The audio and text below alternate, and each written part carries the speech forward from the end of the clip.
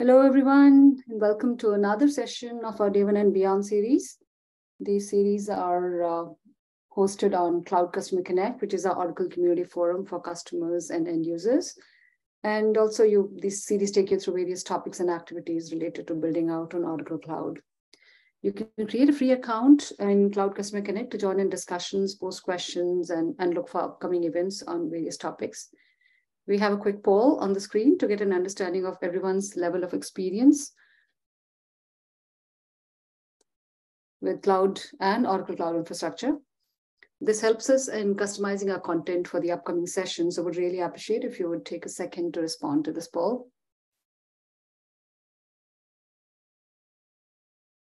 This session is being recorded and you'll be able to find the recording on Cloud Customer Connect. You can also find the recordings and slide deck PDFs of our previous sessions over there. I'm Renu Bhatt, a TPM with the Customer Enablement team, and today I'm joined by Anand Prasad, Cloud Architect, Lynn Lewis, Senior Cloud Engineer as the main presenters. And joining us as an expert today is Jason Cook, Master Principal Cloud Architect here at Oracle. Like always, a quick reminder to use the Q&A box down at the bottom of the screen for any questions throughout the session. And today, our topic is cloud operations. So with that, I'll hand it over to you, Anand. Thank you, Renu. Good morning, everyone. Hopefully, you're all enjoying the day so far. With that, I want to dive into the presentation. So I think we want to focus on what is a day in the life of an operation engineer or a DevOps, or you can also known as a full stack engineers, right? What does OCI provides you to make your life better? Okay, what are the capabilities, the tools, and everything we provide from understanding your life, and how can we make it very, very simple? Now, the three topics we want to cover today is what is the understanding the operations on the OCI landscape of things, like you're migrating your workloads. How do you want to use our tooling? Like, what are the tools we provide you from an OCI perspective? And last but the least, for managing the workloads at cloud scale. I think my colleague Lynn is going to come and talk about it from a monitoring perspective, and also how do you manage it from at the cloud scale. Before I dive into the story, which I talk about a day in the life of an operation engineer, what do you mean by day in a life, right? Different people have different tasks, different roles, and in the industry, from an operations side of the perspective, how does your day in a life looks like? And what is the OCI is going to provide you to help you to make your life better, run very efficiently, and from a tooling perspective, from a capabilities perspective, okay?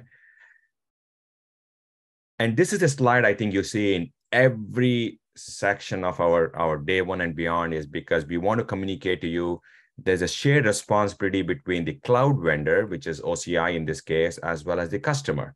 Like depending upon the type of service you choose, whether it's SaaS, PaaS, and IaaS, you have a different responsibilities you play from a security perspective and a compliance perspective, okay?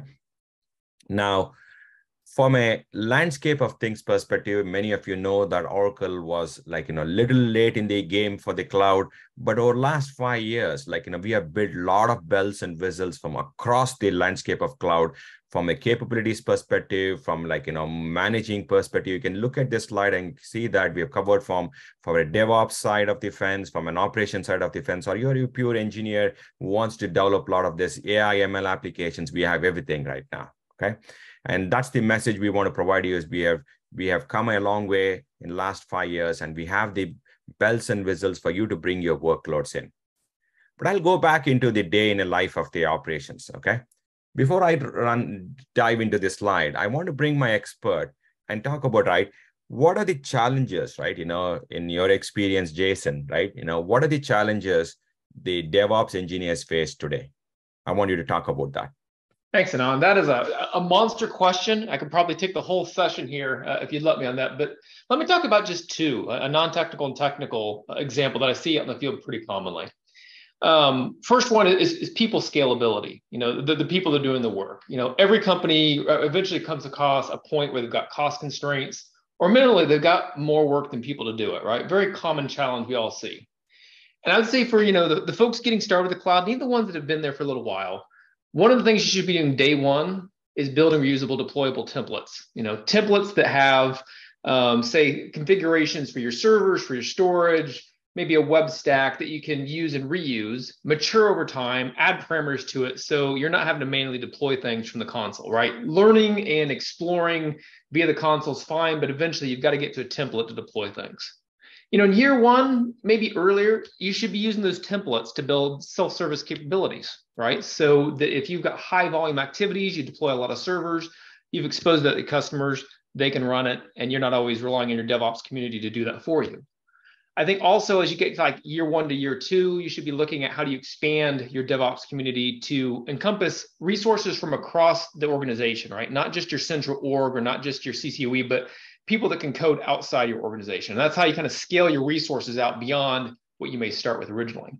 From a technical side, the one I've seen recently a few times, it kind of boggles my mind still, is secrets management, right? It's an old problem that, you know, people, you know, take our passwords or API keys and they put them in places where they shouldn't. I've seen this here recently where we've had secrets hard-coded into the actual code and scripts, local password files that are not encrypted. I've seen a few of those as well. And one of the things you should be doing in your organization is making sure that you pick a tool, right? There's plenty of third-party commercial software out there. You know, in OCI, we've got a Vault tool that integrates very seamlessly with a lot of our tools to do password management and be able to call on that when you're deploying or when you're configuring. You need to have ongoing training, right? This is not a one and done thing. You need to make sure all your development communities knows how to use this, especially as you onboard new members. And you got to have governance. You got to check for these things to make sure that API keys aren't being deployed along with, you know, your environment. Thank you, Jason. I think from what I want to add to what Jason is, like, you know, you provided a landscape of the challenges I think you guys face. But what I want to focus on, like, you know, two of those challenges, like, you know, from two roles which we want to clearly define and then take it to the end, right? One of the role I want to talk about is, like, you know, in the operations side of the fence, an engineering role where you want to build, configure, and then monitor, okay? That's the role I think most of the DevOps engineers right now do: build and configure. The operation side of the role, make sure they manage it, protect, and secure and govern it, right? You know, you want to divide that two roles into the conversation. Now, Lynn is going to come back and my colleague is going to talk about the monitor side of the fence. We are not going to spend a lot of time on the protect, secure, and governance because we are going to talk about that in the security side of the fence. We are going to come in and do a day one and beyond on a security side of the fence. So we talk about those three aspects of it, go down deeper onto the identity and access, how the policies are done and all those things. We're going to focus on the first three left-hand side of the things: engineering side of the fence, which I call it developer side of the role, build and configure, operation side of the role, which is the monitor. So in a classic use case, the DevOps side type of role, okay? Or you can call it, like, you know, right now, people call it full stack engineers and all those things, right? I'm going to spend a lot of time on, like, you know, in a day in a life, if you're a operations engineer who is mainly involved in developing things, what are the tools and OCI provides you for you to take advantage to make your life better? Okay, I'm going to spend on that. Now let's jump into the next slide, and I'm going to talk about, like, you know, what does a scripting and automation capabilities OCI provides, right?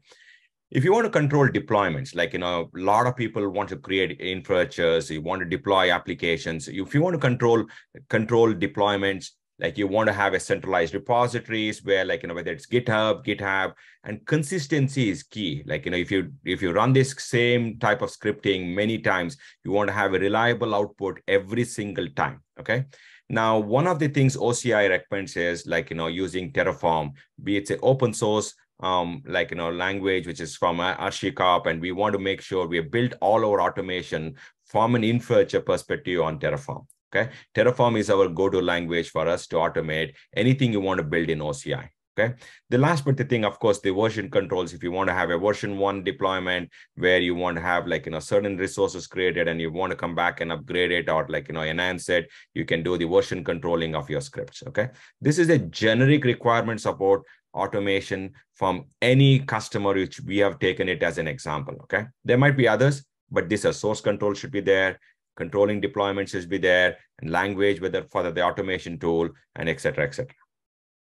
Now, if you look at this slide, we are going to dive into this portion of it today, okay? If you look at it, I'm going to cover on the bottom right corner called Resource Manager. My mouse is moving on that side of the fence. So how do you make sure you build a stranded infrastructure using this automation? Okay. Lynn is going to come and talk about monitoring side of the fence, notifications, etc. We're going to cover those side of the fence so that you can go into the operation side of the fence. Okay. Now, why is infrastructure as a code become such a popular thing in cloud? The scripting has always been there from the long time. When the computers were invented, everybody wanted to automate it. Automation is not a new thing, but infrastructure as a code took off when cloud journey started very aggressively, right? Because what happened, everything can be scriptable in cloud right now. All resources is in India is they can have enhanced and scalable options. It's infinite in a cloud world so that you can script it and create your resources. Okay. Now, a tool provides you a capability to create a end state, and you can create a scripted so that you can make sure your infrastructure can be scriptable. You can tear it apart, script it again, run the script again. So you can create the infrastructure in such an automated fashion and across one of the advantages cloud made it more popular is because cloud has data centers across the globe, and you can create the same infrastructure any region you choose to. Okay. Now, this is a sample view which we want to provide it from an OCI perspective. Think about this view from a cooking story perspective. We have chosen a region in Ashburn where you have network segmentation, and availability domains and all those things. A region has generally in OCI, talking about OCI, we have one or more availability domains. An availability domain, just to provide you a little bit of more clarity on what does an availability domain means, it's a data center, okay? So a region has one or many data centers, and then a network segmentation can span across the multiple data center, what we call it as virtual cloud network. In this example, you can see a simple web application deployed front-ended by a load balancer. And if you want to automate this in in a day, and I'll show you a simple e-commerce application also, how can you automate it and deploy it at your fingertips. But if you just want to make sure, use this example and deploy it into OCI, how can you automate it and get a consistent deployments, okay, across the board? And that is what I think we want to talk about it in next 5 to 10 minutes.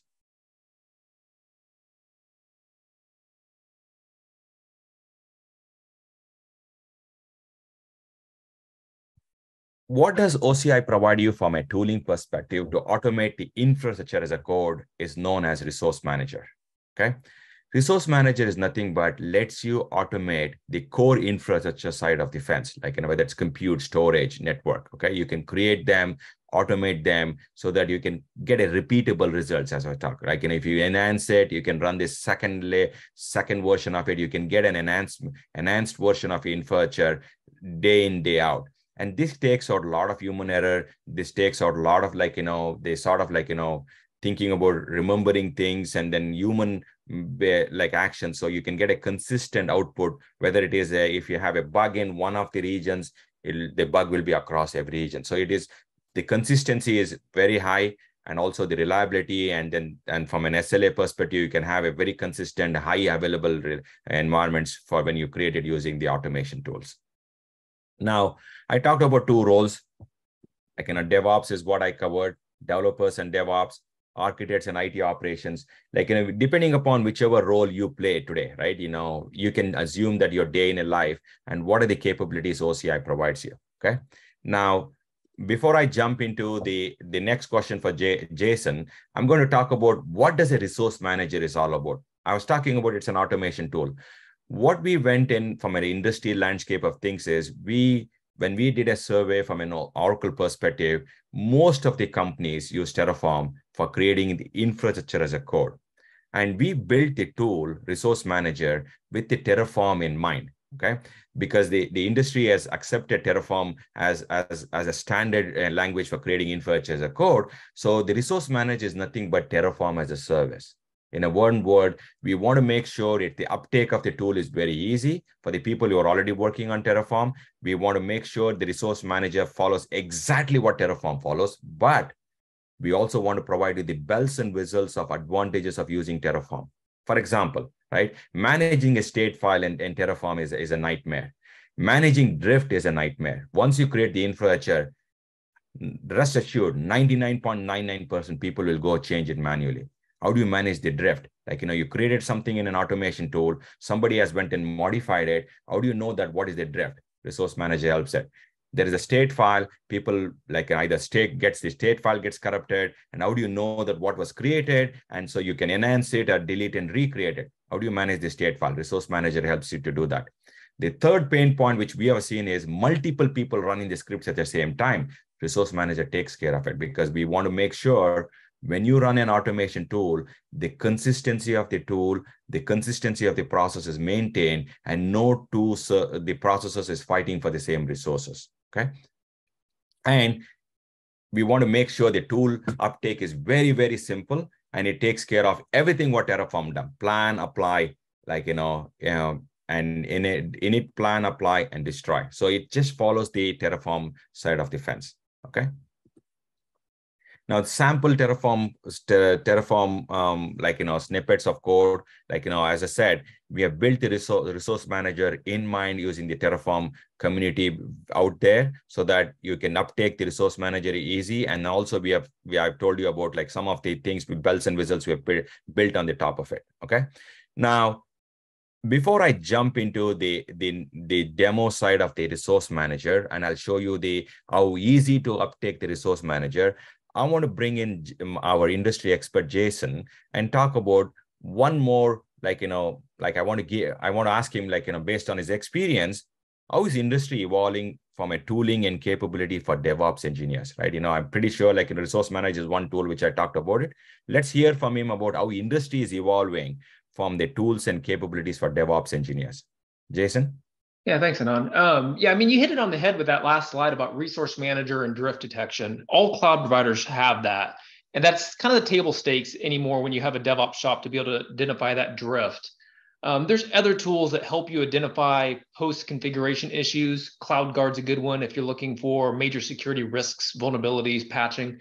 But where I see our industry starting to shift to is going from detecting issues in your environment after they've been deployed, right? Drift detection is one of those things. CloudGuard's one of those things. There's a bunch of tools to detect after you've deployed it, to a shift to how do I detect something when I'm deploying it, right? During the actual deployment process.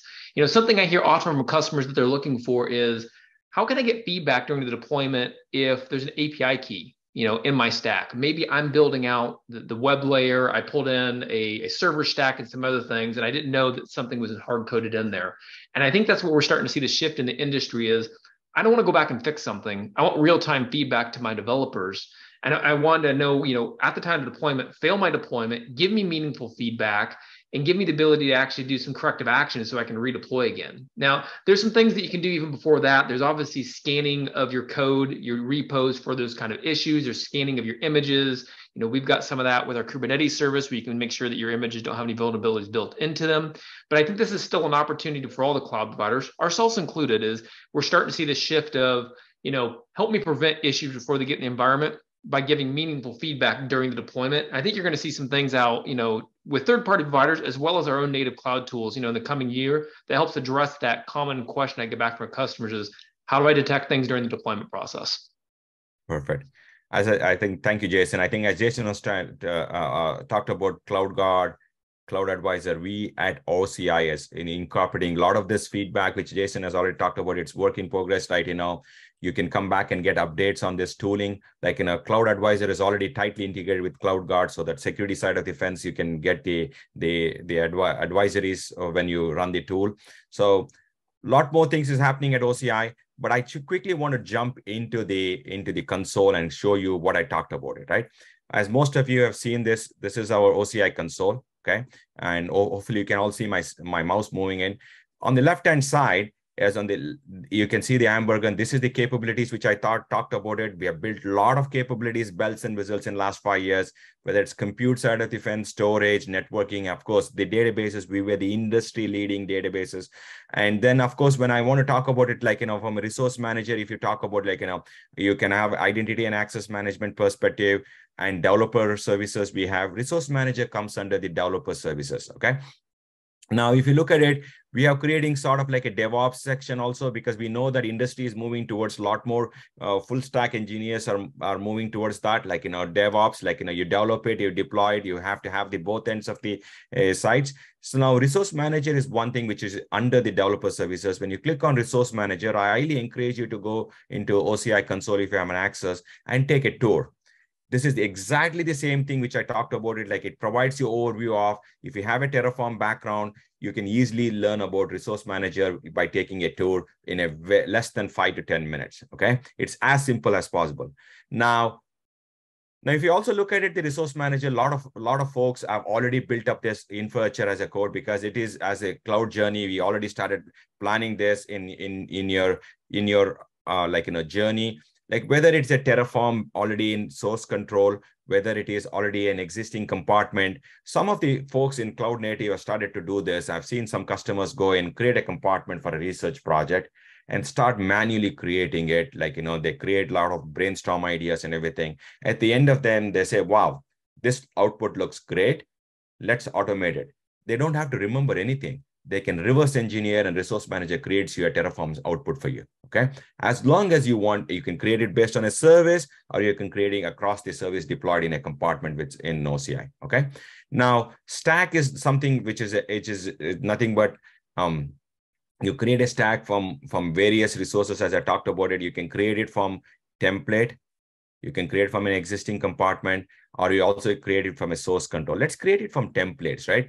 Like, we also provide you a lot of pre-created templates for you to take advantage of it. One of the reasons we have provided it, you don't have to start from fresh. We have provided you templates where you can take it, you can modify based on your business requirements. Like, you have it something like 70 to 80% already done, but you can tweak it to based on your custom requirements or your business requirements, and then use the templates. Okay. So here is a template from, like, you can choose from an architecture perspective. I have, like, a few templates there.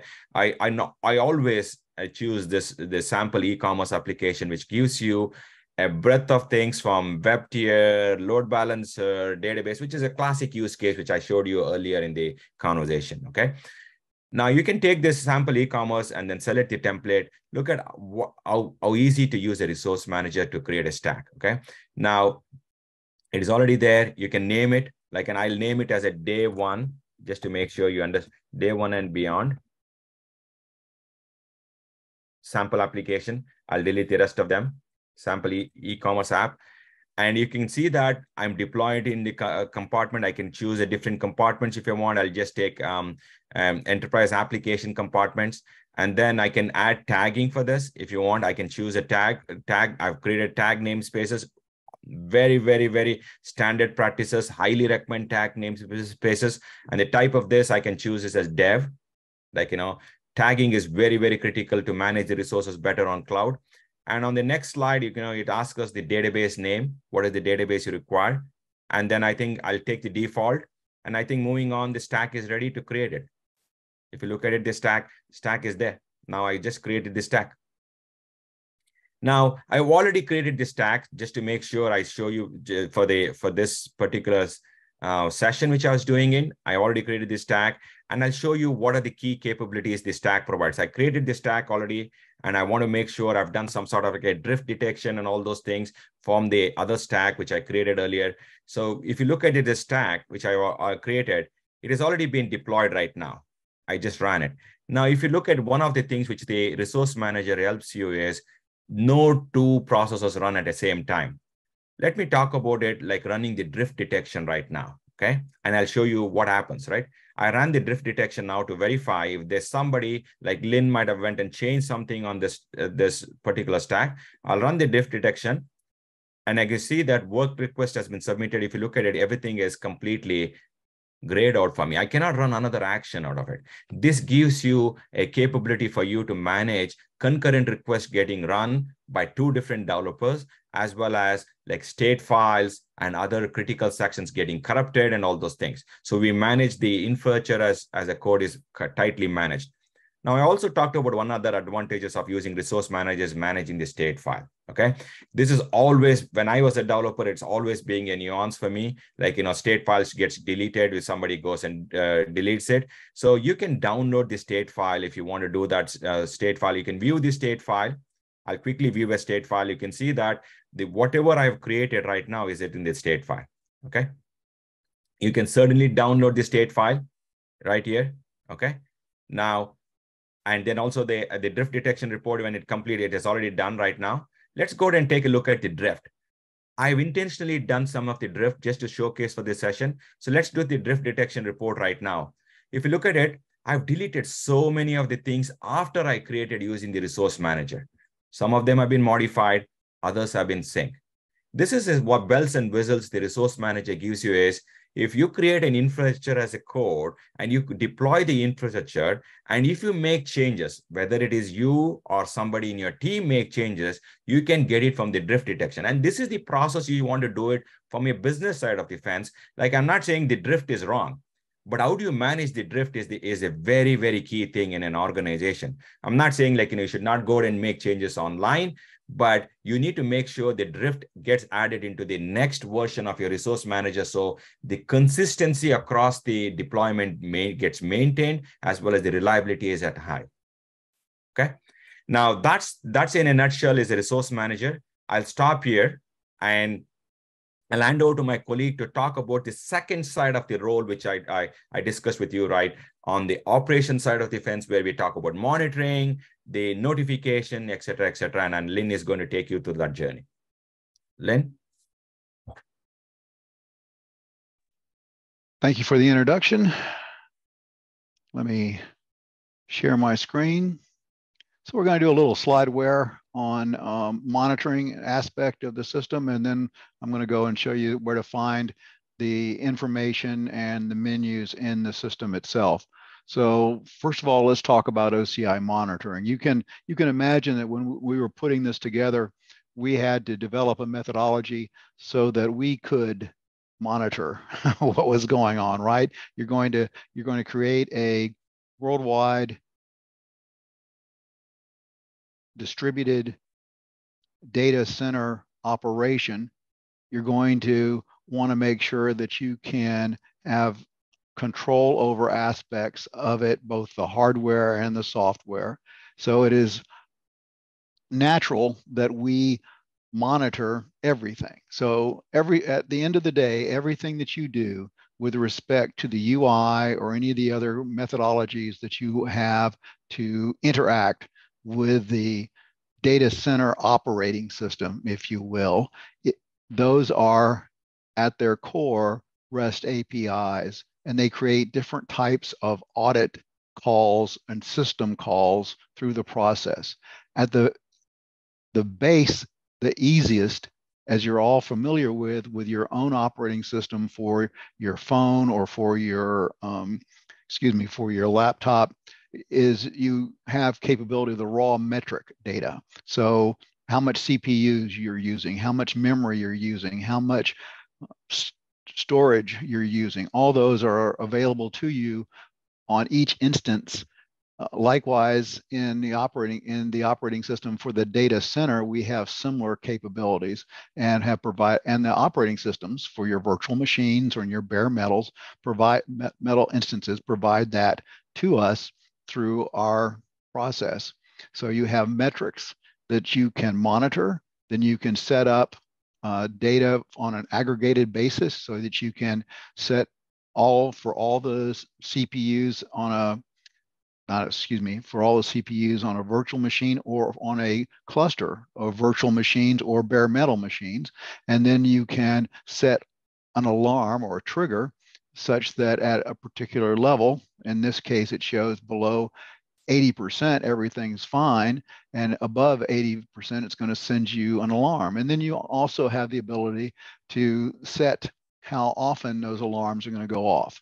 Now, this is a very simple set of instances where you would also get a message, but you can also do other things as well. So as I mentioned, you have complete control over every aspect of the kinds of events you have. So it's completely integrated with all our OCI services as well. So you have events, monitoring, and the service connector hub, and it fully managed multi-tenant pattern. You have the ability to set a notification, and then stuff happens, right? And it can be as easy as sending a note to your Slack channel. It can be an email to you or to someone else, and you can send it to a function, and then the function can act for rumination or to correct the error or correct what's going on, add a system to your cluster, that type of thing. You can have other ways of doing it as well, but you could say, well, I have security issues because someone has accidentally created a pathway to our object store and made it public. Well, you can be notified on that, and the function itself will act to shut that down and make it private again. So these are the types of things that there's examples that we provide in the documentation you can work with to work with the notification service where you do not have to do everything yourself, and you can use it in a way that makes sense for you. So I've sort of preceded some of this with the events. It's a structured, systemized message that denotes a change in a resource. A rule is simply just that something happens and you trigger an action, and an action is a response. And the response can be anywhere from a function to an email. And a key element to this, and to some of the other discussions we're going to have later on with respect to monitoring and measuring these capabilities, is the fact that now Oracle is completely cloud event compliant. So what that means is that we had created in previous lives, right, an enterprise manager. If any of you are familiar with that, about 20 years ago, we initially put that together for our on-premise customers. And it was initially simply for database monitoring. Well, now we have moved that into OCI, our cloud, and we have made it more standard. So a lot of these things that we're going to talk about can actually be worked with through third-party tools, your own methodologies, but we provide you with methods as well. So Oracle functions, if you're familiar with a function in any other cloud, it's exactly the same. It's a service, a container, and it has a capability of having to do small subroutines, if you will, or events reaction to a circumstance. The idea is, though, as opposed to where you have a container or a virtual machine that's running or provisioned with a specific amount of memory and a specific amount of OCPUs. In this case, it's only event driven. So it only is, you're not paying for idle time or those virtual machines or those containers. It's just waiting for something to happen. And if nothing happens, nothing happens. But and it's something like $1 for 50,000. I'm exaggerating, for 50,000 emails, that type of thing. So it's not exactly going to break you. And the idea is that we want you to be notified, and we want you to be happy with the value of this service. Now, if you remember, I was talking about the different messages that are going around all the time underneath the hood and the standards that we put in place. Well, Observability and Management Platform is the follow-on of Enterprise Manager. So if you're not familiar with Enterprise Manager or you haven't used it before, don't worry. We have provided this open platform capability independent of Enterprise Manager. So it can give you the ability to go in and observe all the logs. By providing agents for both your applications and your database systems, you can monitor databases anywhere now, in our cloud, somebody else's cloud, as long as it's an Oracle database. Likewise, we have templates for in excess of 250 different types of applications that we've created for our management agents for you to deploy on your virtual machines. And then with those coming through the Service Connector Hub, so that you get all the other messages that are coming in, they're all put together, you can then, we give you the capability of having operational insights.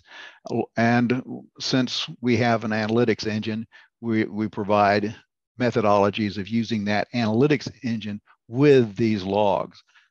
That said, you don't have to use our engine. You can use a third-party engine. It's Kafka compatible, so you can, any Kafka compatible streaming service, you can stream to that if you've already got something else in place. So that's one part of it. The other part of it is we have, in anything that has data, and OCI now has our auto ML and ML operations as part of that. So it has built in not only the logging, but the machine learning for pattern recognition. So that gives you a very easy anomaly detection. Surprises that might come about can be logged and acted on, if no more than just an email to you. So it gives you a pretty good process in place. And like I said, it's more integrated now than it's ever been before. It's cloud native, and with our traditional technology, but also with technologies that have been adopted in the last 10, 15 years in the open cloud. So these are the kinds of logs that are available to you. So you have anything that's, and I'm going to show you the audit page, and you can search on those pages as well, but you can also send them somewhere else and use a search engine or search technique that you want. In the UI itself, it is somewhat limited. It only looks at a 2-week window. So if you're trying to guess where something happened in the last 365 days, then that can be problematic. But you can use our analytics engine. You can use some other tools that are out there to, not the UI, to do a better search with respect to that. But it also includes all of our service logs, our gateway events. Those are our routers, if you remember. Anything to do with the functions, anything to do with the software-defined network, the virtual cloud network, those all are available to you.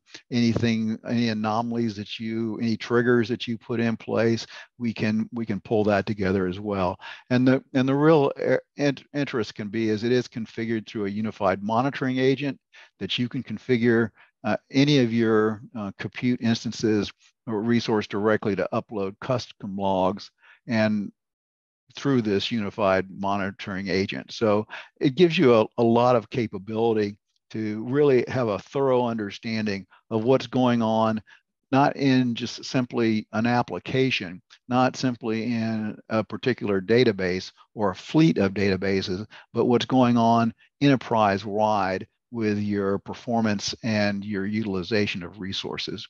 So let's talk a little bit about that, right? So part of it is the Service Connector Hub. As noted before, third-party observability tool can work with it because we use our Kafka compatible streaming service, complete visibility to all the raw data movement, and nearly real-time actions. 10 to 15 minutes, if you consider that real time, that's not quite as long as that, but there is a length of time just in and out. The logging analytics the data analytics and exploration tools that are available to you to easily visualize these processes.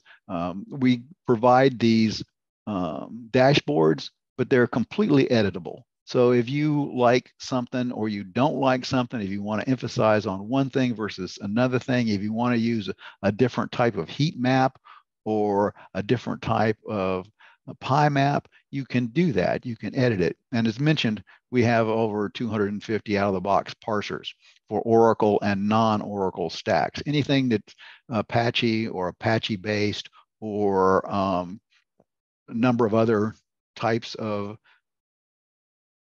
applications. If you remember, we have all our legacy ERP systems that are capable of doing that. So if you have something that's, internally as a web page you're displaying to your internal customers or your external customers, we've got a parser for that.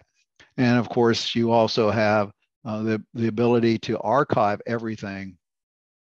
Typically, it's about a year, and then you download it into an object store, and then you can archive that onto tape, and you can keep it as long as you want, or your security requirements dictate, or your policies dictate from a governmental or a industry point of view.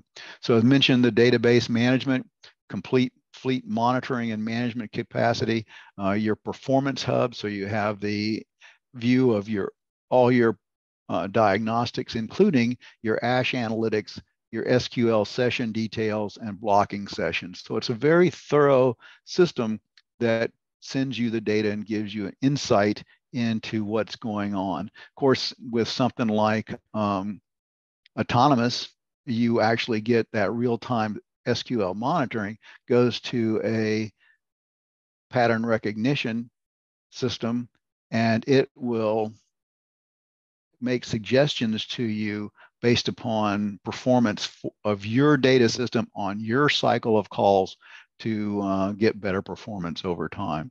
So this, of course, if you have all this information, and you can look back 18 months for your database in particular, you can get a really good idea of capacity planning. Of course, if you only have a month of data, it's going to give you a linear regression analysis. But if you have a couple cycles, now it's going to give you that seasonality. It's going to give you the end of month surges. It's going to give you the kinds of things that you need to really understand throughout your business and how to plan for the future and to mitigate your costs and improve your performance overall on every aspect, not just your databases, but how your applications perform and the rest of it. So the audit calls are loggable, are logged and made available to you. The calls are via the console, the CLI or SDK. At the end of the day, underneath is a REST API call. So all of those are available to you and structured in such a way that you have access to. As I said, new events available in 15 minutes, 90 days default history, and with a click, it's 365. And after that, you can dump it into Object Store and then take it to archive it on tape. And then it's searchable via the console, but I've done that with troubleshooting for a customer, and it works. So let's take a look at a little bit of what the system looks like in actual use. Let's see if it's logged me out yet. No, I'm still in. So you can see. While I think, Lynn, you're trying to do that, I think I want to bring in Jason one more time, and ask him about all the monitoring capabilities you talked about from a database side and other capability side. I want to hear from Jason, Jason, the companies have a lot of discrete tools for to manage their ecosystem, whether it's monitoring or for other operation activities, right? What are the best practices OCI recommends? Right, that's a good one. And you guys have covered a lot of good topics today. So let me kind of just start from Oracle's approach is that we're going to support, a lot of the open source and third-party software for analytics, for logging, for dashboarding, for the development or deployment of code. And you'll see that, both in what the guys are talking about today, as well as if you look at some of our documentation online, right? We support Terraform to be able to deploy out your infrastructure as code. We support things like Grafana and Prometheus when you need to build dashboards and you want to take the metrics, things like our monitoring service or our Kubernetes control plane or our notification control plane, and you want to pull that into a centralized dashboard, which is pretty common for most customers, right? You're going to have more than one cloud provider. You're going to want to have a common tool set. But you're going to see that we're going to support all the, those tools that you already have today, whether it's PagerDuty or Slack or ServiceNow or any of the things I mentioned before. And strategically, that's where we're going to continue to go. If you don't have a tool, we have cloud native tools to provide you this information to roll up the graphs and charts and logging the analytics. If you've already got a tool, you're multi-cloud, right? You're sitting in Azure, you're sitting on our platform, maybe someone else, you're going to be able to use a lot of the real estate you have today, right? A lot of the same toolage for deployments, for monitoring, for dashboarding, for alerting. All right, and we're going to provide you plugins. We're going to be able to provide you scripts. Some of these things you're going to see from Oracle Online. Some of these things you're going to see from GitHub. But that's where we're going as a company. We want to let you use your existing tools. We understand that most customers are going to be multi-cloud, and we'd like to do it in a way that's the least disruptive as possible, so you don't have to learn new tools. But if you need tools, we'll provide them for you, and you should be able to just plug in what you have today to what we're able to offering in those areas. Thank you, Jason. Back to you, Lynn. Thank you, Jason. I was typing an answer to a question. All right. So, and now I'm going to talk to the question anyway, because I'm going to cover part of this in this process. So you can come down here using the hamburger menu and come to observability and management. And that's where you'll find everything I've talked about so far this afternoon with respect to the performance monitoring capabilities, the logging, the monitoring in general, the logging analytics, the event service, database management, operational insight, management agent, Java management. You notice that some of these require actions for you to take, like in the case of your management agent, to deploy these agents on the systems that you have and connect them through the right ports to that hub so that we know what's going on and where it is. Likewise, you have the service metrics capability here, the alarm status. Let's see, I think they've got some example data here. You understand that this is a pretty unused system in the sense that it's just what I play with. So Metrics Explorer here so it just shows you some of the visualizations of what's going on, any alarm status,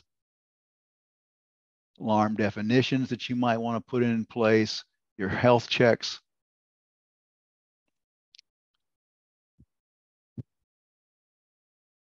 Then you also have, I got a question and I answered it, but I want to make sure it's not an uncommon question. So everything here is available to you at essentially no cost because it's built into the system, right? Now, using logging analytics does require some cost simply because behind logging analytics, you actually have a autonomous data warehouse, a small data lake put in place that brings in all the data from all the different logs and all the different logs from the service logs and the audit logs and the special custom logs. All that's integrated through that data lake. So, and they call it a data lake versus simply a data warehouse because it has multiple data streams of different types. And the machine learning that I mentioned before will make some suggestions. And in fact, much of this is already known. So it's going to do the ETL for you up front to allow the ingestion of this data in a rational manner that the analytics part can understand and display in the different dashboards and work through the administration. So there's a little bit of hand-waving magic in the background, but just think of it as an autonomous data warehouse plus our analytics engine as part of that. And really, you're paying for only the functionality of that over the, you have the rest of this, including the performance hub that's built in. But to get an insight through this system, through these dashboards. The fee is for that, the size of the database and the rest of it. So you can see some of these dashboards that are put in place. Here's the Log Explorer that looks for different capabilities that you want to put together. Again, pretty empty at this point.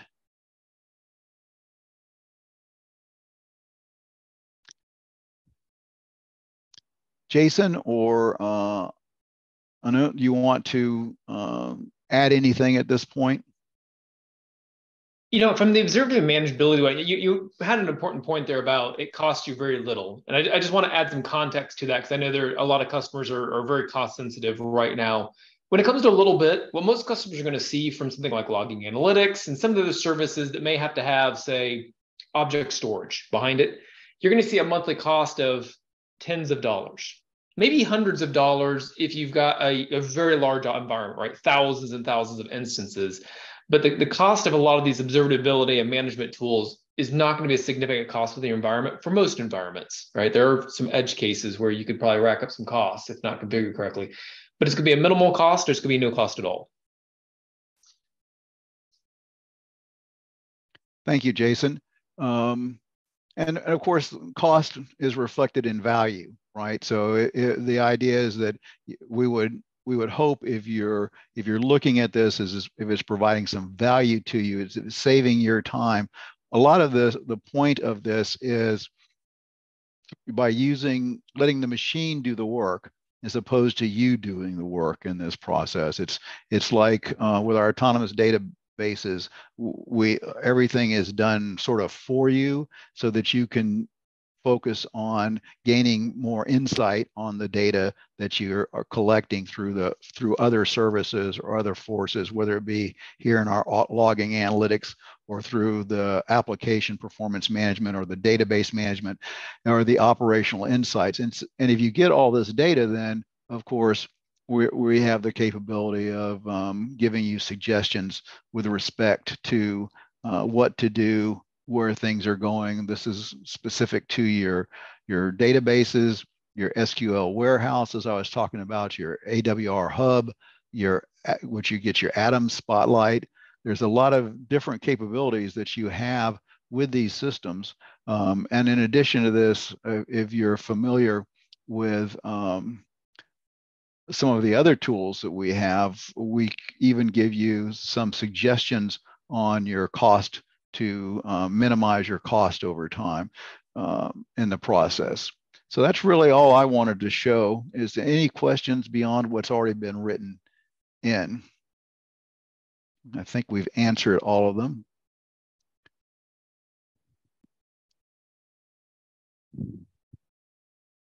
Let me stop sharing and I'll look and see what questions haven't been answered.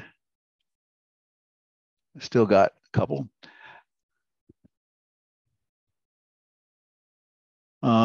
Let's see. If you have pinned resources, notice they seem to disappear the next day. You can set how long you want those to stay. It also depends upon how often you hit them. So those are capable of being worked with in your administrator. Let's see. If a customer wanted to utilize APM or LA, stack monitoring, and how many management agents would be needed to be deployed? Well, for your application performance management, it would be in the virtual machines or containers that you were interested in for that particular application. For your stack monitoring, that would be through, again, the combination of your management and your Java agents, depending upon the importance of the respective thing. For database management, you do not have to do anything because that agent is already, if it's an Oracle database, that agent is already deployed. All you have to do is turn it on. So when you go and look at your database, if you're running a database service through us, you'll see that there's a switch, if you will, to turn that database agent on to provide that information.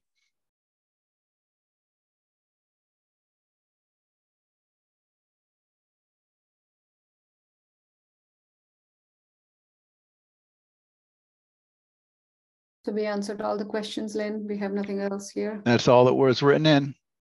Thank you so much. Anyone has any more questions? This is your time. We still have 3 minutes, a little less than 3 minutes. So if you have questions, please put it in the Q&A and we can answer your question live.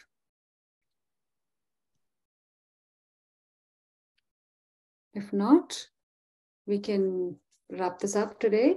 Awesome session, Anand, Lynn, and Jason. Thank you so much. Really appreciate your time and help with the session. Renee, I had a previous question I wanted to just point out about if you're having a problem with your tenancy or something else like of that nature. Remember that you can always come here, and in the question mark for help, you'll see it gives you some documentation on. Now notice I was sitting here in Operational Insights, so it gave me Operational Insights documentation, supported targets, looking at setup by groups, users, and policies, REST API reference, and then here, if you have a problem that doesn't apply, in the case of the actual question, it was one that really wasn't there, then you just create a support request and go through the process of going through the support request so that you get a SR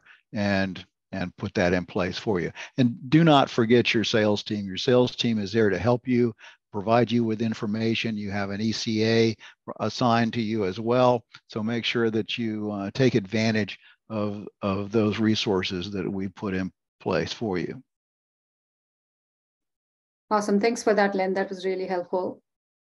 And I see that Nick has already put the polls up. Thank you guys for responding to the poll. Your feedback is really important for us because that helps us improve the session quality. And we can also design the content based on the feedback that you're giving for the third poll that you answered just now. So with that, thanks again. Hope it was a good learning experience from all of you today. And thanks again, Len, Anand, and Jason. And thanks everyone for joining. We look forward to see you again on May 16th for our next session, where we'll talk about multi-cloud and hybrid cloud deployments. You can find the details of our next set of sessions here. I'm going to put it on chat.